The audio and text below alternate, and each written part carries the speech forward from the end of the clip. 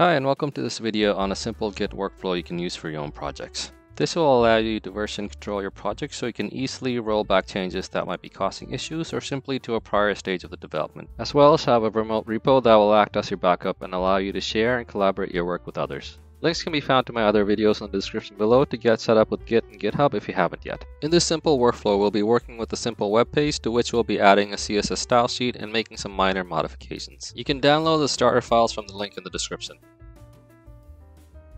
First of all, open up the link for the starter files. From the link, you can click on the download button and then select the location to save the zip files. Once downloaded, extract the files. Open up the folder and double-click the index.html to see what it looks like. It's just a page with an unordered list with some content below it. We're going to spruce it up a bit and we'll use Git while doing so. To get started, we'll need to initialize Git for this project. To do this, right-click on the folder which was previously extracted, then select the Git bash here option. Now type git init. This will initialize this folder as a Git repo, and you should be able to see a hidden .git folder appear in the projects folder. If you type in git status at this point, you'll see some information displayed. The key areas are the first one, which show which branch you're on, and then shows untracked files. This is where you'll see the files that are in the project. And finally at the bottom, a hint to help you start tracking the files you want to be tracked by Git. Now, before we go any further, we'll have to set up the remote repo we'll be using with this project. To do this, open up a browser and navigate to your GitHub account. Click on the drop-down menu with the plus symbol and then on New Repository. This will display the new repository form. First, give your repo a name, for example, Learn Git. Leave the rest of the settings at default and click on Create Repository. Now here you'll see some options, as well as instructions on how to create a new Git repo on your machine and add this remote repo or add this remote to an existing local repo and push it. We'll choose the second option, so copy the first line that shows you how to add a remote repo, and then paste that into your Git bash terminal and run it. This will add the remote Git repo you just created to your local project. Type git remote and you'll see the word origin. If you go back to the page where we created the remote repo, you'll see that origin is what we've added to the local repo, and it's a name for the remote repo. Now that we've added a remote repo, we can push our project files to the remote repo. But first we need something to push. As you can recall, nothing is currently tracked in our local repo. To do this, type in git add dot. Now run git status. You'll see that now we have two changes ready to be committed. This was done when we ran git add dot. The dot means add everything in the repo. Now that these changes are added, we can commit these changes. To do this, type in git commit -m (first commit). Git commit is a command we use to commit all the track changes we've just added. The switch -m is so we can add a message to this commit, and finally the text in the double quotes is the message itself. Okay, it seems I haven't set my local user info, so I'll quickly run through it. If you'd like to learn more about this, there's a video in the link in the description that explains how to do this. Now, if you run this command again, you can see the number of files and the total amount of changes that have occurred. Now we'll push all our files to the remote repo. To do this, head back to the remote page, and you'll see two commands after adding the repo. The first one is to set a branch on our local repo, and the second one is to push from our local repo to our remote. Before we do this, we can use the git branch command to see what we have currently. As you can see, Git has already created a branch called main when the repo was initialized. So let's proceed with pushing our project files to our remote repo. To do this, copy the command we just seen, paste it in the terminal and run it.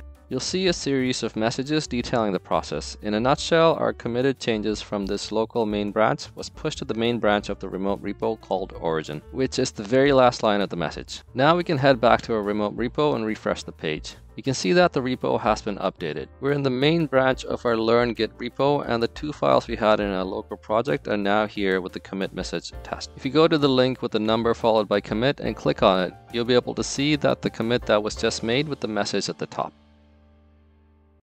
Now we're finally ready to start working with the web page by adding a CSS file and updating it a bit. But before we do that, we'll have to create a new branch to do this work on. To do this, type git branch dev. This will create a new branch called dev. Run git branch and you'll see the newly created branch along with our main branch. The asterisk next to the branch indicates which branch is currently the active one. Next, we'll move to the newly created branch. To do this, type git checkout dev. Now if you run git branch, you'll see that we are on the dev branch. Now we can start our work. Start by typing in code dot. This will open up Visual Studio Code in the current folder. Open up the HTML file so we can follow along to the changes. We'll start by linking the CSS file to the HTML document. To do this, simply uncomment the external CSS link on line number 11. On Windows, this is typically Ctrl+//.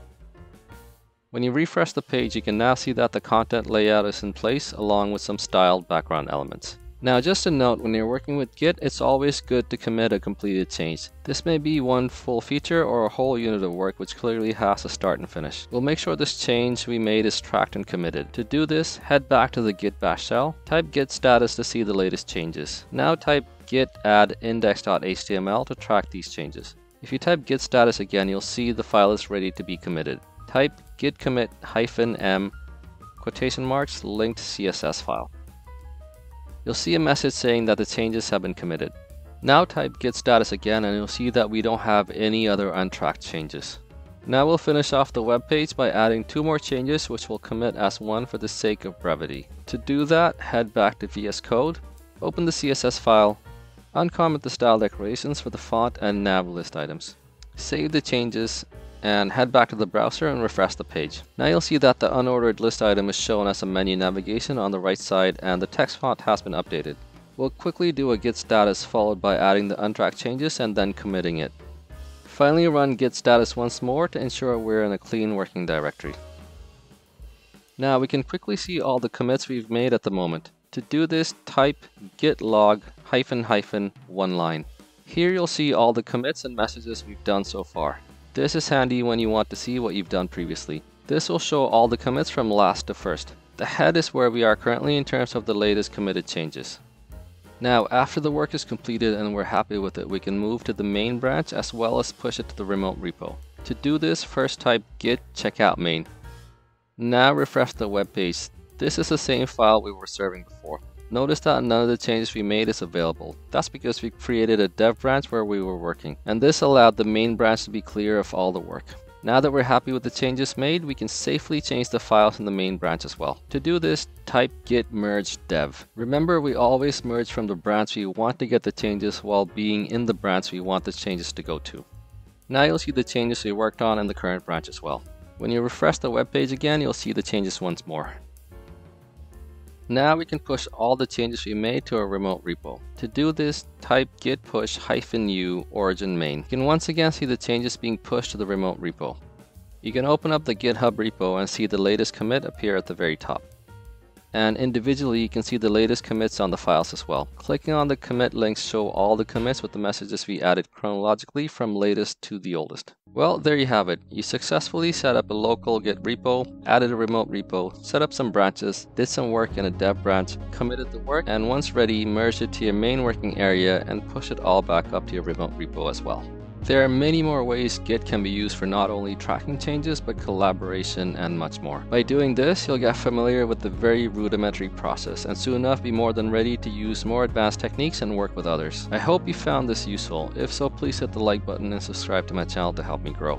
If any parts of this wasn't clear or you would have liked more information, please let me know in the comments. Thank you for watching and goodbye.